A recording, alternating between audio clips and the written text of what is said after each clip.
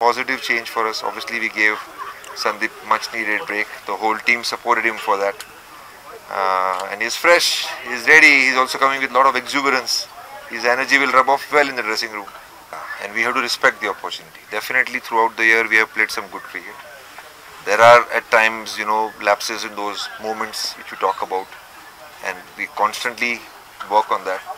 We have addressed the fact that consistency comes from consistent thought process and the consistent behavior which we look for. And players have been training for that. We have been trying to use not just cricket coaching methods, but also methods from what connects people well in different sectors. So we are trying to educate ourselves towards building that good behavior, the molding them into a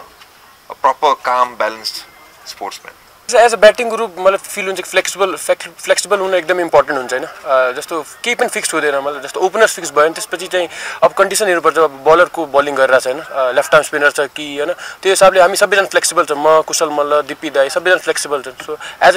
a team खेल्दाखेरि I think सबैजना flexible हुन एकदम important हुन्छ last 6-7 month देखि हामी as a batting unit एकदम राम्रो गरिरहेछौं त्यो फाइनललाई छोडेर अरु सबै गेम हामीले एकदम राम्रो फिनिश पनि गरिरहेछौं हैन बट फाइनलमा चाहिँ फर्स्ट 10 ओभर्समा एकदम राम्रो गर्यौं लास्ट 10 ओभर्समा भनौं अलिकति कोलाप्स भयो भनौं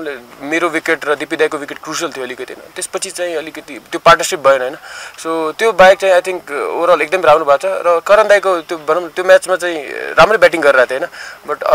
ओपोनेन्ट भनौं अदर साइडमा कोही राम्रो थिएन सो त्यसले गर्दा चाहिँ अलि अझ प्रेसर क्रिएट भयो होला सो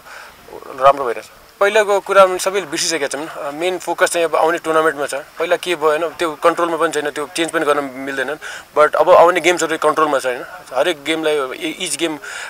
लिएर जाने हो हैन सो त्यही हो कन्ट्रोलमा जे कुरा छ त्यो कन्ट्रोल गर्नु पर्यो हैन त्यो बाइक चाहिँ अब पुरानो कुराहरु त के चेन्ज पनि गर्न मिल्दैन र सबैजना एकदम एक्साइटेड छन् एकदमै ठूलो अपर्चुनिटी छ हाम्रो लागि हैन स्पेशली हामी होम कन्डिसनमा खेलिरहेछौं र त्यसको भनौं न त्यो अपर्चुनिटीलाई रेस्पेक्ट गरेर भनौं सब त्यही हिसाबले खेल्छौं हामी त्यो कन्डिसन हेरेपछि मात्र थाहा हुन्छ नि त्यो दिनको कन्डिसन कस्तो छ हैन त्यही हिसाबले किन सेन्टी दाएपछि जन ब्यालेन्स राम्रो हुन्छ टिमको हैन एक्सपिरियन्स बलर छन् हैन टी20 जन स्पेशलिस्ट सो त्यसले गर्दा जन बलिङ अझै स्ट्रङ हुन्छ सो ओभरअल त्यो कन्डिसन हेर्नुपर्छ त्यो दिन कस्तो हुन्छ त्यही हिसाबले प्लेइङ 11 डिसाइड हुन्छ पेसन फिल हुन्छ हैन जुन हिसाबले सपोर्ट गर्नुहुन्छ उहाँहरु आएर हैन जस्तो गाह्रो सिचुएसन्सहरुमा एकदम हेल्प हुन्छ जस्तो फिल हुन्छ किनभने जुन हिसाबले सपोर्ट गर्नुहुन्छ त्यसले पुरै टिमलाई मोटिभेसन फिल हुन्छ हैन जन राम्रो गर्ने फिल हुन्छ सबैलाई सो आई थिंक त्यो सपोर्ट एकदम इम्पोर्टेन्ट छ हाम्रो लागि अब यो हामी राम्रो क्रिकेट खेलिरहेछौं हैन त्यो जस्तो त्यो भन्दा अगाडि भनौं त्यति बेलामा राम्रो खेल्ने बट आई थिंक यो जुन हाम्रो लास्ट 5-6 मन्थ देखि क्रिकेट खेलिरहेछौं आई थिंक त्यो एकदम डिफरेन्ट छ हैन र प्लस होम कन्डिसनमा हामी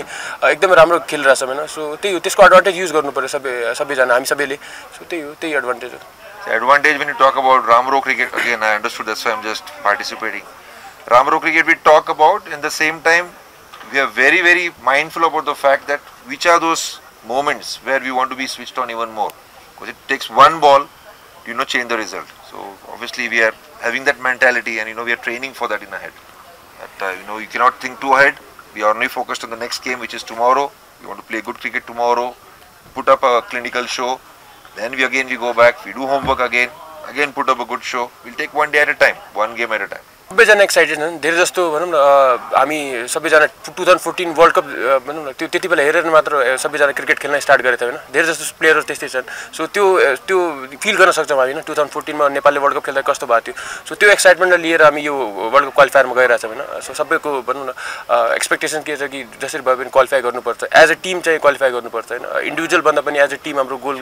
के इम्पोर्टेन्ट हो अहिलेको लागि सो त्यसमा बढी फोकस गरिरहेछौं र एकदम ठूलो अपर्चुनिटी छ हामी सबैलाई थाहा छ सो त्यो मोस्ट युज गर्नुपर्ने एकदम जरुरी छ